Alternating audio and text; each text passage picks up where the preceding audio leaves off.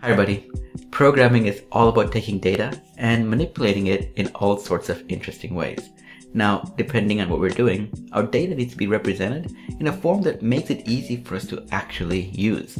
This form is better known as a data structure. As we will see shortly, data structures give the data we're dealing with a heavy dose of organization and scaffolding. This makes manipulating our data easier and, for the most part, more efficient. We're going to learn more about data structures in this video. You've probably heard the phrase right tool for the right job before, and if we had to use a phrase to describe how to think about data structures, that would be it. To better understand the importance of data structures, let's look at an example. Here's the setup. We have a bunch of tools and related gadgets, and what we want to do is store these tools for easy access later. One solution is to throw all of our tools in a giant cardboard box, similar to the ones we might get if we were to order a lot of things online and just have them lying around. We can throw these tools into a box and call it a day. And depending on the size of the tools or the frequency of tools, it doesn't really matter. Just open the box, put them in there, and shake it a bit to make more room for more tools. But you can eventually succeed in storing all of your tools, moving the box away, and succeeding at your task. With our tools in a box, if you want to find a particular tool, we can rummage through our box to find what we're looking for.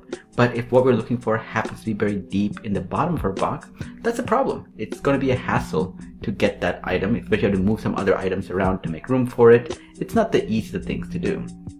So I think you and I can agree that rummaging through things works, but there may be better approaches. And a better approach could be, instead of throwing things into a box, we could store them in something that allows for better organization. We could store them into a toolbox. One of these toolboxes that have compartments to help us organize the items and be able to find them much easier later on. So with our toolbox, well, it takes a bit of extra effort for the items initially. You have to open the drawer, you have to find out what tool you're currently trying to store and where the toolbox is designed to store that particular tool. You have to do a little bit of extra planning and extra work. But all this organization, though, does make it easier for us to find and retrieve a tool later on. And for these two approaches, you better summarize when a cardboard box is good and when a toolbox is good for the most common tasks. This would be as follows. So let's say we're talking about adding an item. A cardboard box, extremely simple. You just open the box, throw the item in, you're good to go. With a toolbox, to add an item, you kind of have to know what the item is and where the toolbox is designed to store that particular item. So it's a little bit slower. But then when you talk about finding and removing items, because a toolbox gives you a little bit of organization up front, it makes it easier for us to know exactly where to go to either find a tool or remove it. With our cardboard box, a lot of it just depends on where in the stack of things in the cardboard box things are stored. If it's at the top, fast, but on average though, it's going to be pretty slow because you have to just kind of rummage through it, just like a raccoon earlier, to figure out where things are. What we can see is this. Both our cardboard box and our toolbox are good for some situations and bad for others. There's no universally right answer. There's no perfect solution here. When it comes to programming and computers, deciding which data structure to use is very similar to deciding whether to store tools in a cardboard box or a toolbox.